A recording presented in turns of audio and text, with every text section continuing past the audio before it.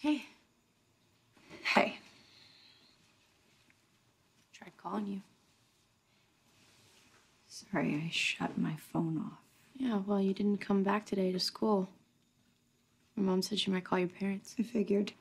I don't think she wants to. I just think... Whatever. It's okay. I won't hold it against her. Anyways, that's not really why you came. Well... No. I wanted to talk to you. I know that I shouldn't have said anything to Fitz, okay? I know that.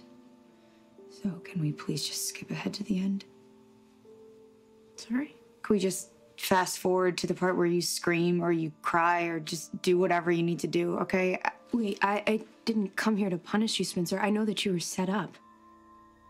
A sent me a text to rub it in my face right after Ezra left. I think that we should stop blaming A for everything that goes wrong in our lives and start blaming ourselves.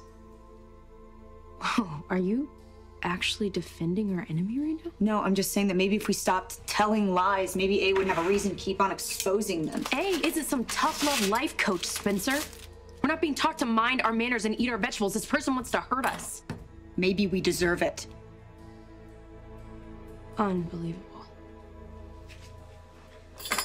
And thanks for your concern, by the way. I'm doing just fine.